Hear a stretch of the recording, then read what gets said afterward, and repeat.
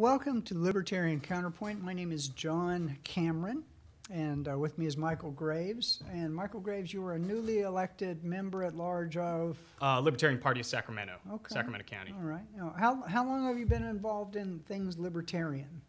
Yeah, I've been sort of an ideological libertarian for quite a long time now. I'd say about 10 years. I was kind of a Ron Paul libertarian or Republican at the time when he was doing his primary runs with the Republican Party. And I volunteered for the Ron Paul 2012 campaign. I was living in New York City at the time, and they had a really fun call center in Chinatown in New York, and I would go down there after work and make calls to prospective voters in New Hampshire before the New Hampshire primary in 2012. Yeah. But as far as involvement with the Libertarian Party as a political party, that really only goes back a couple of years. 2020, I was sort of trying to figure out what I wanted my political stance to be during the 2020 election cycle, and that was quite a fun adventure to embark on, to finally pull the trigger. I kind of walked in, and I was a voting delegate at the Libertarian Party National Convention in 2020 for the in-person sitting in Orlando, which was quite a wild ride, very controversial. Quite a show. Yeah. And some of the showiest characters have actually been definitely met some interesting people at some libertarian events in when the vice presidential candidate was doing a lot of road work. I think we went to Oakland and some very, very interesting people. You're referring to Spike Cohen? Spike, yeah. Yeah, he's wonderful. Yeah, he's a great speaker. Well, anyway, my name is John Cameron, and I don't have any formal attachment to the Libertarian Party other than the fact that I vote Libertarian. But I've been a Randite, an objectivist, leading up to libertarianism for whenever I think it was formerly called libertarianism. And my books, I write thrillers, have a anti-government bent to them. First one, Rewire. Second one, Rekill, and the upcoming one is Aristocracy, and they're available on one of the major. We could probably call them the major seller of books on the internet. So if you're interested in heroes that aren't thug policemen ignoring the rules, or super soldier FBI agents, or way smarter than any government employee you've ever met, you'll enjoy the books. That sounds fun. A little pitch there. Yeah, anyway, so we're going to start off with the Biden administration's perpetual search for scapegoats. And I think we'll trade back and forth because Sure. There's so many instances where he's decided to blame the lunacy that he's been doing on or the effects of it on other people. Would you like to throw in a couple of examples? Oh, sure. Yeah, there's been a lot of excuses for the kind of runaway consumer price inflation that we've seen over the past year and a half or so. Of course, honorable mention goes to Donald Trump, under whom in 2020 the monetary supply expansion began, I have to say. Well, I think it began under it's been going. Roosevelt. I mean, yeah. of course. Well, but as far as the really. runaway crazy stuff beginning in 2020, yeah, it's kind of late Trump going on into the Biden administration. They just haven't had any discipline, rein anything in. But they've got tons of excuses. It's okay, well, everything would have been fine except for this war in Ukraine is making the energy prices go up. Oh, yeah, and not only that, but it's the greedy oil companies that are profiting. They have exorbitant excess profits.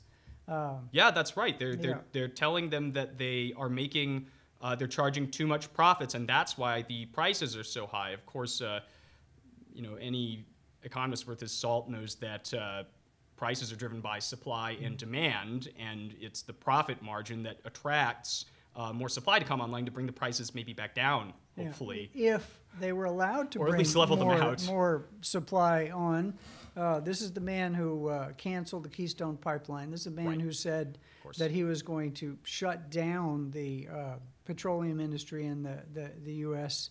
over the next 5 to 10 years. This is the man who believes wholeheartedly in the global warming stuff, believes in bird choppers, what other people called wind farms, believes in solar, so that's one example. The other example, let's talk about him blaming the Border Patrol people for the problems at the border. Right. What else?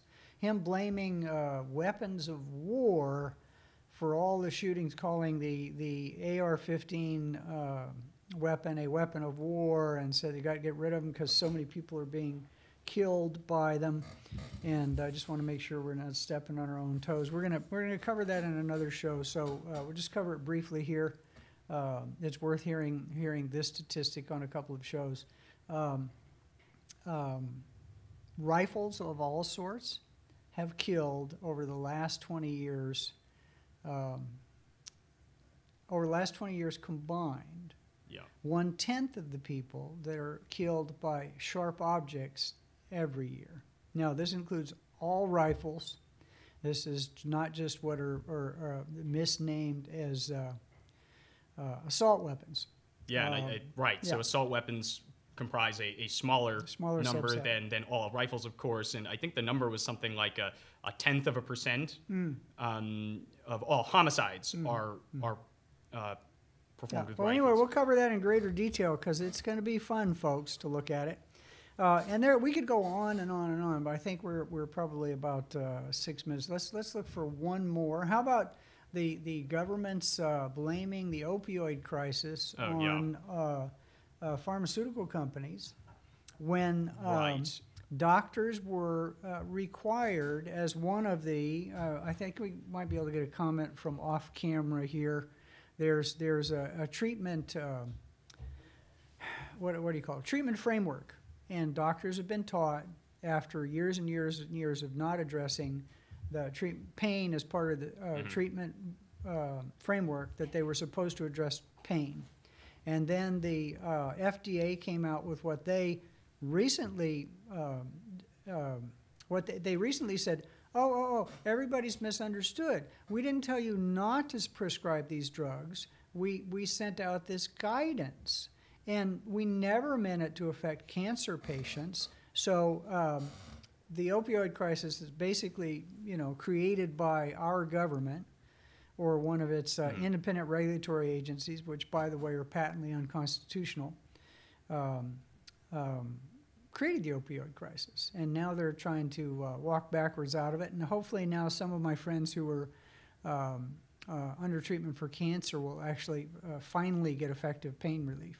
So I would on argue and on and on. So one, I think, is that enough on this one? We beat it up. Well, I'll just comment that the opioid crisis. I view that as being one, in part, a consequence of putting people in bad position where you have sort of long-term economic stagnation. You have a lot of money printing, government spending. And there's been wage stagnation, and there's locations where we haven't had like the vibrant truly capitalist economy that I think we should have had, and so there's been a lack of contraction of opportunity for people who've been laid off and things like that, and they turn to drugs, some of them, and especially during what I call the panicdemic, which is the government's response to you want to call it an epidemic? Yes, lots of folks died. Hardly any children, though, but they want to give them shots. So opioid use went up tremendously, especially amongst youth during the lockdown, and you could have predicted that. Alcohol use went up enormously. Acts of violence, crime, murders, suicides, all the rest of that. So once again, Biden's administration, perpetual search for scapegoats. But I was told years ago that when you go like this and point your finger to all of our millions of viewers out there, when you're pointing that one finger, 3 are pointing right back at you. Yeah, so when you lock everybody down, you tell people who are at little risk of a severe outcome from the virus that they can't go to work and earn a living to support their family, and take the choice out of their hands. You drive people to desperation, and there has been a spike in in drug abuse. Desperate times. I think this whole country, our whole country, is suffering from kind of a nationwide depression right now, almost clinical depression. Anyway, we beat them up enough. Okay. A little bit. So there's a wonderful public interest law firm out there that's won, I don't know, probably by now 17 Supreme Court cases, called Pacific Legal Foundation. I had the great good fortune a few years ago to work for them as a development officer. That's a euphemism for fundraiser. And brilliant attorneys. And they're taking on a case, I think it's in Montana, where a couple granted, as a kindness, they granted access to a national park for the sole purposes of accessing it for logging.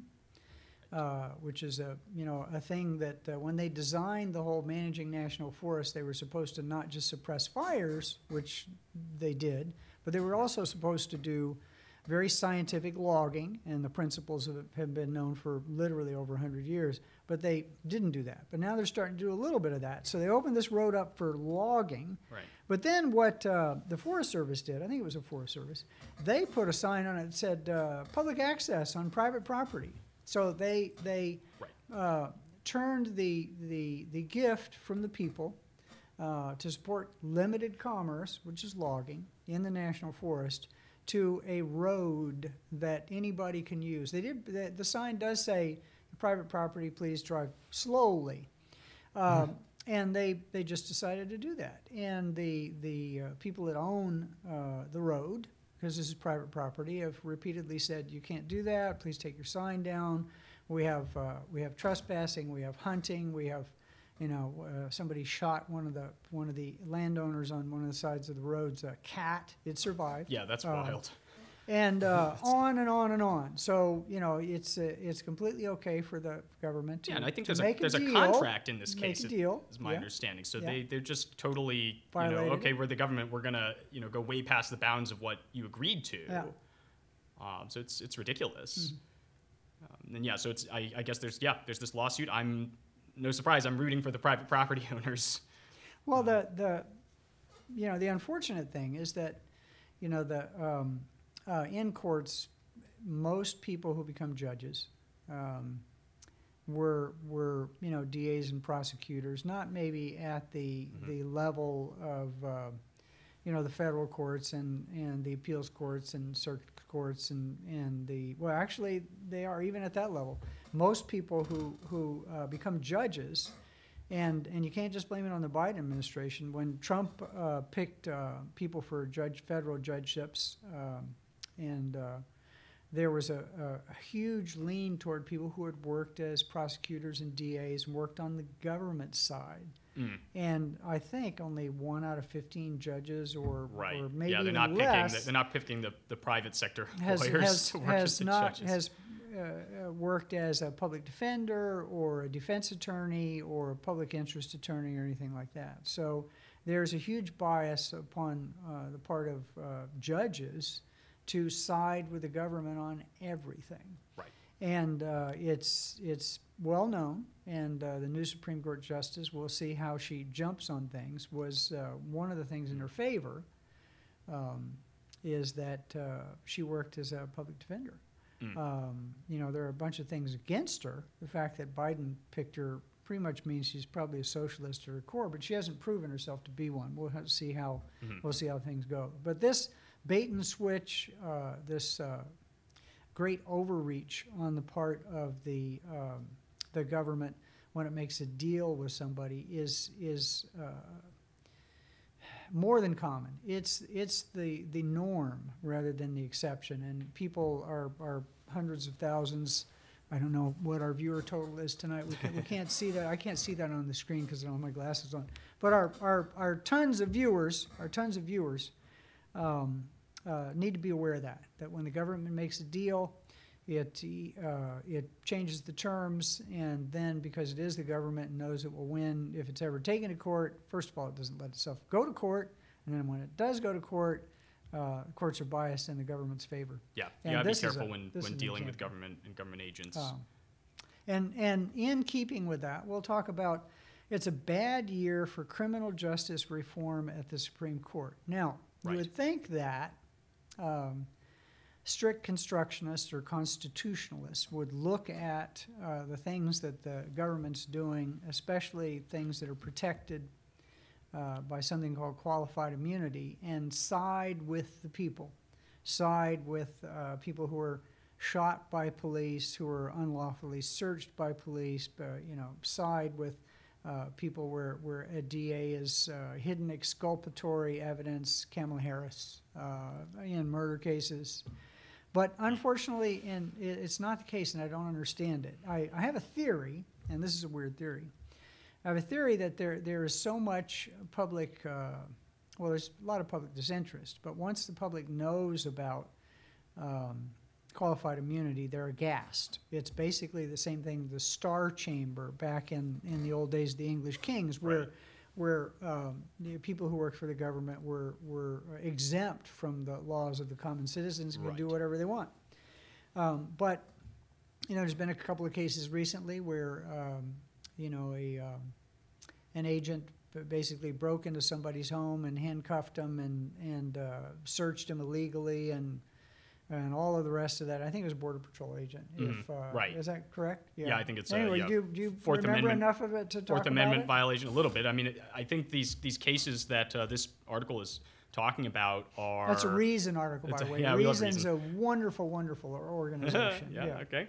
But I think the issue there that they're pointing out, which is a pretty serious issue, is these are violations of the Bill of Rights, right? These are rights that are supposed to be preserved to the individual, that really no layer of government has a right to infringe upon. And and they're kind of saying, well, there's pretty clear evidence that at the state level that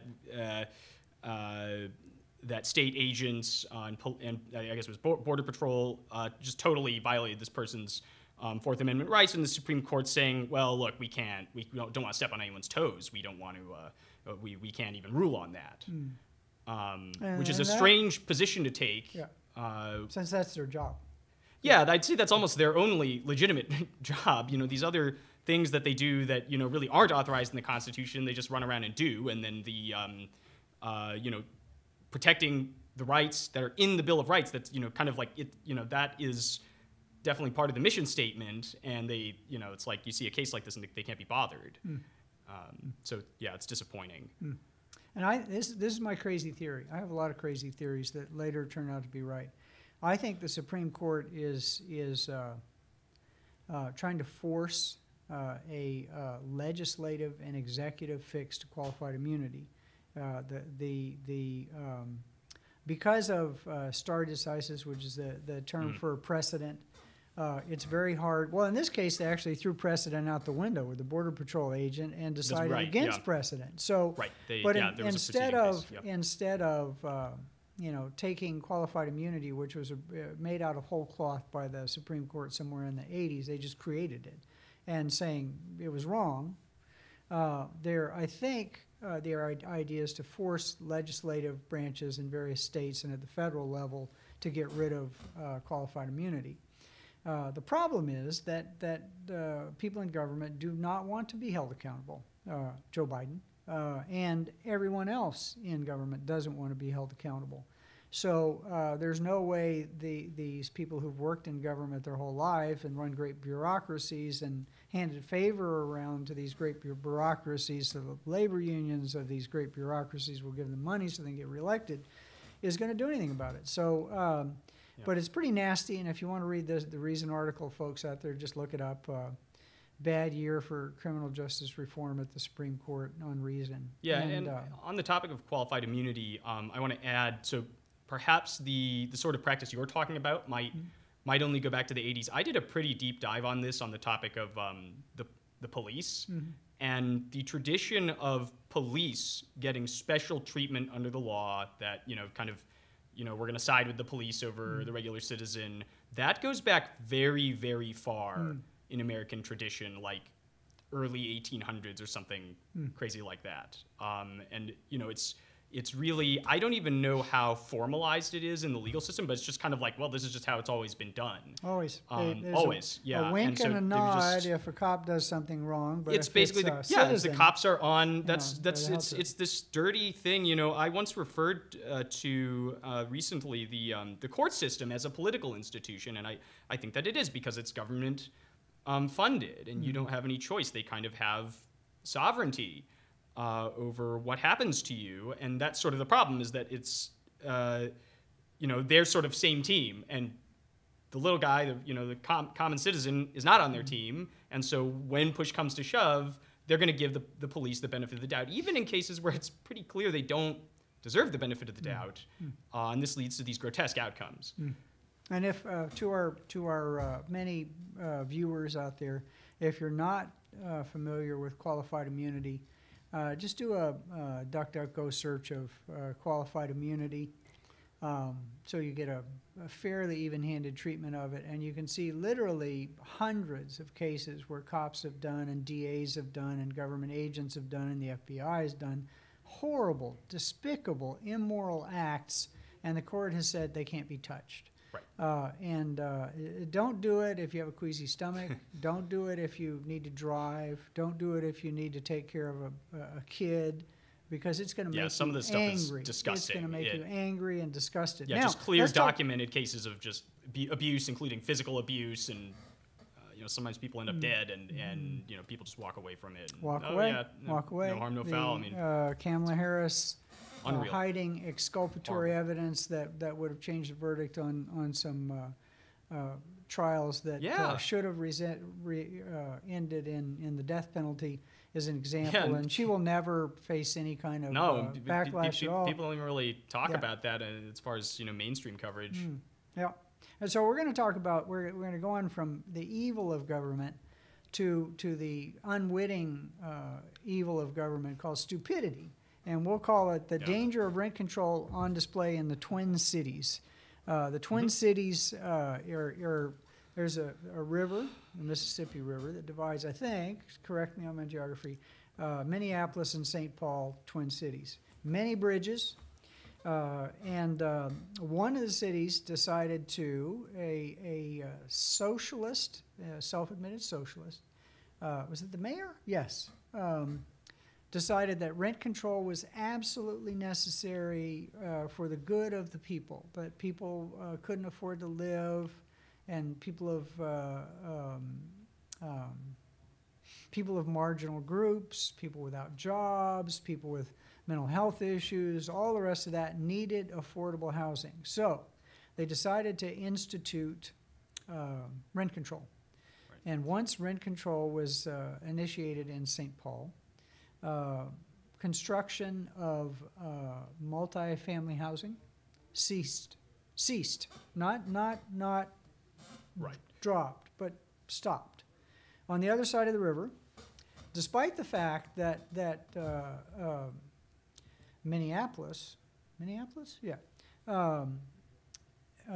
has passed such an ordinance because they want to be as stupid as St. Paul. They haven't implemented it yet. They've seen a 61% increase in construction of multifamily housing. Right. And when the brilliant, I think it's the mayor. Do you remember? Was it I'm the not mayor? Sure. Yeah. A self-avowed socialist was asked about. She was put on the spot by somebody, a good reporter, asked her a question. So why do you believe in socialism? If so, you must have one example of where in history, a country, a city, a place where socialism has worked. Would you give me that example? And do you want to play? Hold on, folks. My too smart phone has turned itself on. Sorry about that. I'm not a digital native. I apologize. So she could give no example, but said that she just knew in her heart that it was the right thing to do. And asked again to give an example where shortages in housing have not occurred when rent control was put into place. There are places where basically landlords chose to burn their buildings down. Right. course, so that they famously. could sell them for something else. And do you remember where this was? Was that in Brooklyn? Might have been the Bronx, but The yeah, Bronx. New It York was in the City. Bronx. In the Bronx. Yep. 97% of multifamily housing in the Bronx at one time ended up being either abandoned or burned to the ground because they couldn't increase rents Right. and they couldn't cover Yeah. the costs because taxes go up, maintenance goes up, everything goes up, but you couldn't charge any more rent. So there are no examples. There's a great quote, and I wish I had written it down for the show, and I think I'm getting close to time, but I'm not sure. Am I going to get a time check from you or from, okay, we'll find out. All right. I can't see the screen, so I apologize to our thousands of viewers. Anyway, I can't see that, so I don't have my glasses on. Hold on, let me see. Still can't see it because of glare. I think That's that's a all right, yeah. 4. All right, woo! No, it's a. Okay. It's like 8. It's an 8. Yeah, we got a little time. We got 6 hours apparently. Wait, somebody's this holding is, up. Never mind. They'll tell me when it's time to go, or else cut me off. This is exactly what we're talking about when Yeah. we say, we incorrigible right-wingers, economic right-wingers, that we say that socialism doesn't work. We're referring to exactly this kind of policy: price controls, government control, manipulation and interference with the market mechanism, the voluntary mechanism that distributes, kind of what's available. When you impose a price ceiling, you create shortages. That's kind of Econ 101. And it's the same kind of issue as with this, oil and gas issue we were talking about earlier, where, okay, well, we're gonna get rid of those evil profits, and then, okay, well, now no one wants to work on it, and we're gonna have less oil and gas, Yeah, right? We're And going to make it's it hard for you to precisely- drill out of the ground. We're not going to promise you that you're going to actually refine oil or drill for oil, but we want you to bring us more oil now because we need it. It doesn't Yeah. make any sense. It's not None how of it people makes any work. sense. People respond to incentives. And the issue is that if you want to help people with housing, which admittedly is, is getting more expensive, price controls are the opposite of the way to do that. That is going to lead to less housing being created. When you build less, the person on the margin is the one who gets forced, the most desperate person in the worst situation is the one who gets forced into homelessness. This is a horrible outcome. Yeah. Literally making people's lives worse, and it's just due to economic ignorance. So no, this is unconscionable. This is Yeah, absolutely. what's to be done about it. Educate people. Educate, get rid of rent controls. I mean, there are places where, even in Houston, which people say, well, they don't have zoning laws and Right. all the rest of that. Wait, somebody's giving me a sign. Let's see what it says. It looks like somebody's giving me the finger, but that can't be the I case. think we're okay. Yeah. Anyway, Houston has low housing prices because it doesn't have a lot of controls. San Francisco's nuts, so Right. it has huge housing Yep, some and New York Yeah. has some of the same issues, Yeah. certainly. San Francisco is famously kind of maybe the worst of the bunch. Well, Seattle, I think, is now, because a lot of people from San Francisco moved to Seattle. And well, it looks like the show's over, folks, so I want to Getting thank there. you very much for watching Libertarian Counterpoint. Thank you very much to my guest. Thank you, John. And we will see you again soon. And on that note, make sure you look for Libertarian Counterpoint. You look for Access Sacramento. Thank you, Access Sacramento. Oh yeah, thank you very much Great support. for making the studio available.